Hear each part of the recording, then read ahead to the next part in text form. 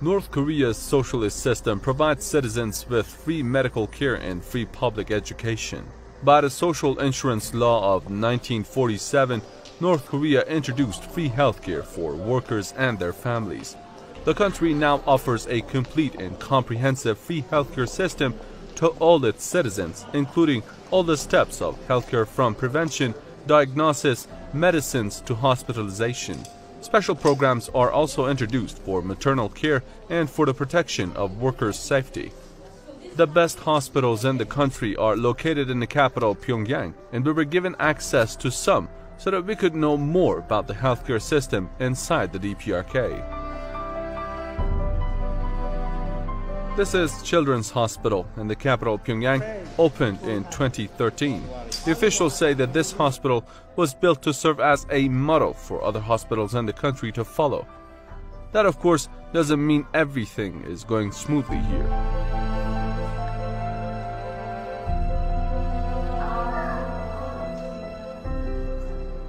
This facility provides a wide range of free medical and educational services to children.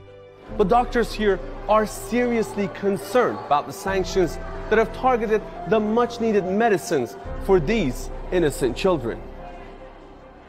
Dr. So Young, who is mainly in charge of the hospital's online medical service, says sanctions are putting children's health at risk.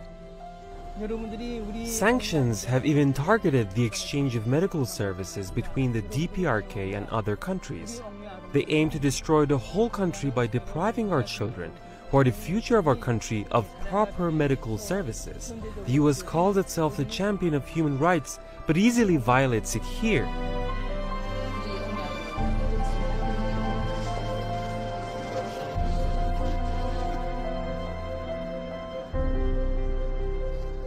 According to the World Bank, hospital beds in North Korea stood at 13.2 in 2012, placing the country among the top 3 nations with the largest number of hospital beds per 1,000 people. The country boasts an extensive health system, providing 1 general practitioner per 130 families, as well as nationwide maternal and child health coverage. Despite all the limitations we have to endure regarding our exchange of knowledge with other countries, we've done our best to keep up with the latest advancements. We're constantly working towards attaining more independence from the import of much-needed medicines and equipment.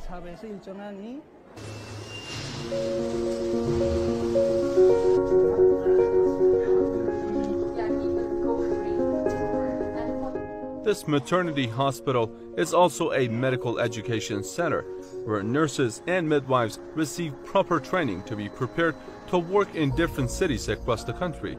The hospital also has a neonatal intensive care unit with numerous wards such as dental and breast cancer.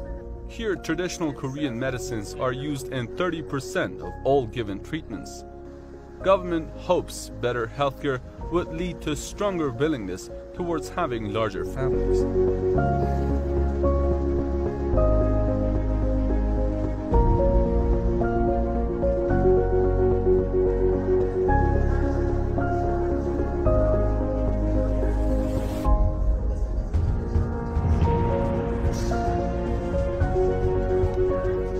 Almost all the babies in the capital Pyongyang are born here in this hospital, and the government provides incentives to those who decide to have large families. And symbolically, a golden ring and a silver dagger are given to those parents who are having triplets and quads.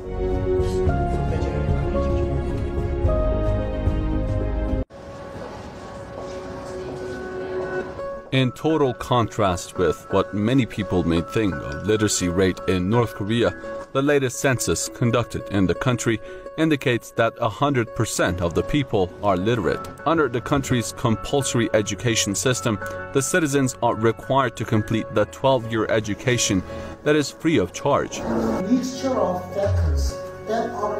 We had the chance to visit a kindergarten that is mostly chosen for journalists and tourists to visit. Our North Korean government minors had already told us about how surprisingly talented the kids are. Honestly, their performances were more than just surprising.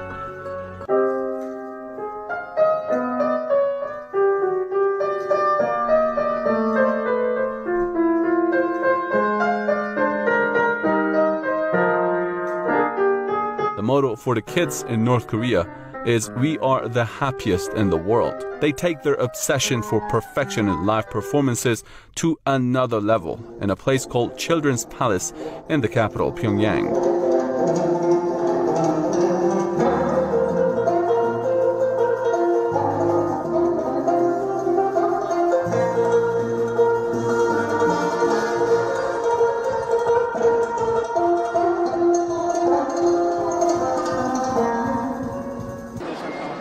Discipline is practiced at its highest level. Here in the University of Foreign Languages, I was welcomed by Persian-speaking students who walked us around the university, showing the facilities that are provided for the students to master different languages, including the language of a country they consider as their sworn enemy, the U.S. As you know, English is the enemy language, as you know. Yeah. It is also the world language, as you know. So many people in our country, they are learning English. And they also learn what kind of culture English-speaking people have. Okay, and but what we are doing is that we are letting them know what kind of culture they have, but we are teaching them what is good and what is bad. The 25-year-old Lee Yun-won tells me about her motive behind learning English alongside Persian.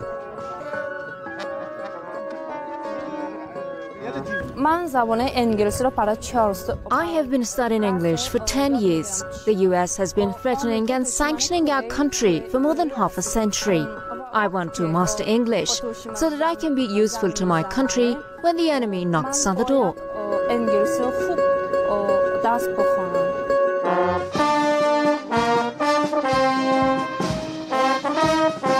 Despite offering a wide range of languages in different fields of study, the general educational principles strictly reject any kind of cultural influence conveyed through learning materials.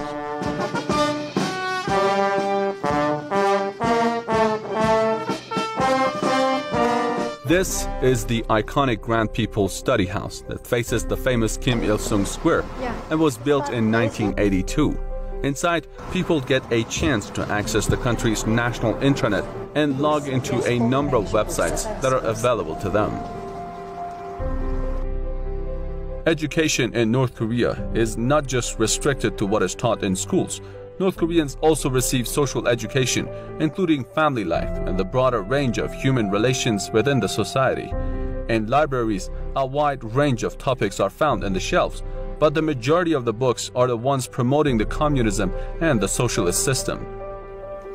This is the greatest library inside the DPRK, and it has been modernized by computer systems for better categorizations of a wide range of topics and also the facilitation of people's access to information.